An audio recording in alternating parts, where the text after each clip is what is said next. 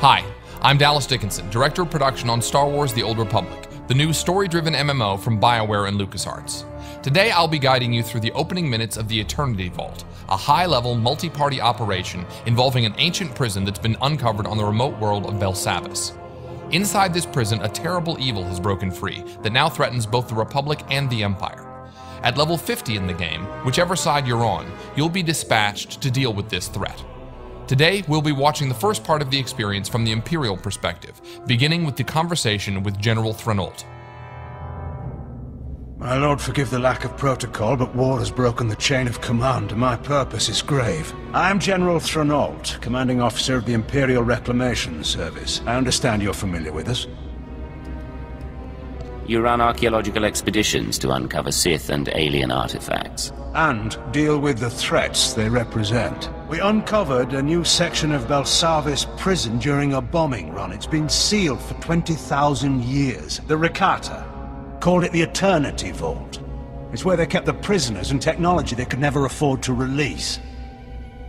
This doesn't sound promising. We've been translating the Rakata inscriptions. Most are indecipherable, but a few refer to a prisoner called the Infernal One. Took an army to stop the Infernal One before. If we don't do anything, well, the war against the Republic may be nothing next to what'll come. The weapons in that vault could give us an advantage over the Republic. That will be up to you. General Threnault has briefed our group on the situation, and our heroes know what they have to do.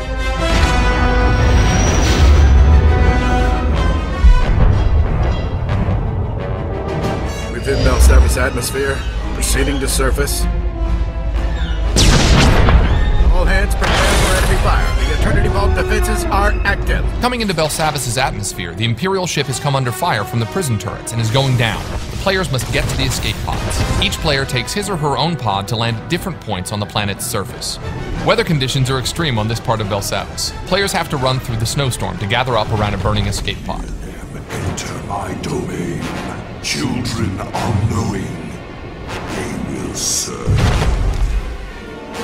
That voice belongs to the Infernal One. He knows our heroes have come for him, and he has prepared his prison fortress to repel their attack. Our players wisely take a moment to activate any abilities that can give the group defensive and offensive bonuses. They're going to need them. So as the battle begins, you can see the Sith Juggernaut. He's the primary tank for the group, and he's rushing ahead to draw fire from the turrets and the enemy droids. The Sith Assassin is the group's second tank, and he's getting in there also, drawing one of the Eternal Sentinel droids to him with his Force Pull ability. The Sith Assassin has more than just his lightsaber. He also uses lightning attacks and his Wither ability. The other members of the group are focusing their attention on the left side turret. These turrets pack quite a punch, so they need to be taken out quickly. Switching to the Sith Sorcerer, we can see that he's come under attack by some of the droids. Fortunately, the Juggernaut blasts by and gets the droid's attention. The Sorcerer gets some healing now from the Agent, who is one of the medics for the group. And now the Sorcerer can fire off some shock blasts and a lightning attack at the turret. The turret has focused its sights on the Mercenary. That white ray means a powerful area of effect attack is coming, so it's good the Mercenary is off to the side. The Mercenary fires off a few Heatseeker missiles, and you can see on the bar that the group is burning down the turret's strength.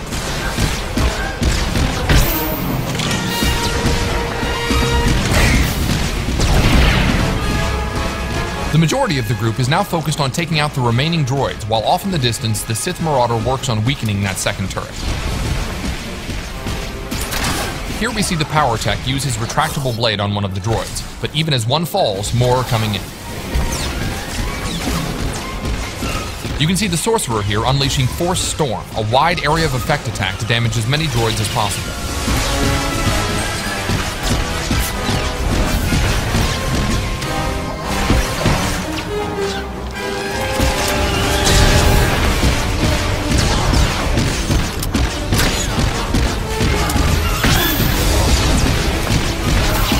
Alright, the last of the droids is down.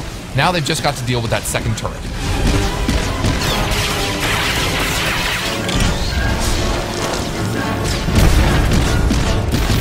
And with one last barrage of missiles, that's down 2.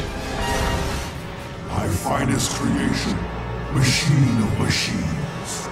Metal enemies welded together and allied toward... Before they enter the Eternity Vault, the Infernal One has another surprise for the group.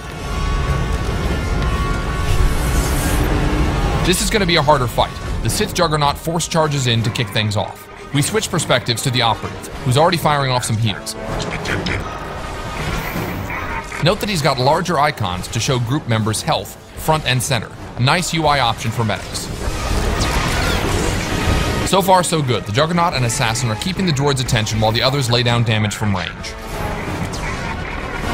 The Annihilation droid has laid down a sweep there to blast back the group members who were standing too close.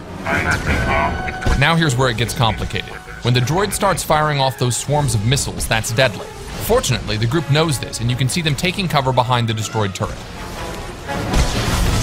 So most of the group is hiding, but the Juggernaut and Assassin are actually able to withstand this kind of firepower, so they're just charging right back in.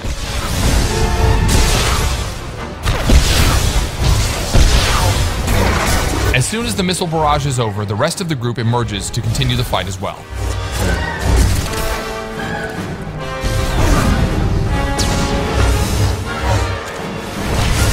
We switch to the Sith Sorcerer, who keeps his distance and keeps a steady flow of lightning streaming out to weaken the droid.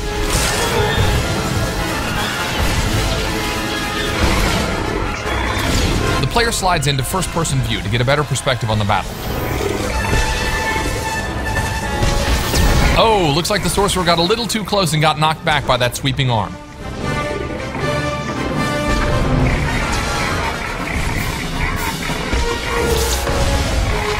Now the droid is beginning another bombardment with his rockets. This time the group doesn't hide, however, and instead collapses in and keeps fighting. It's critical here that the healers use area of effect heals on the entire group. Even so, that's a lot of damage very quickly and the Marauder goes down. Luckily, the second Sorcerer, skilled in healing, has reanimation, which revives downed group members even in the midst of battle.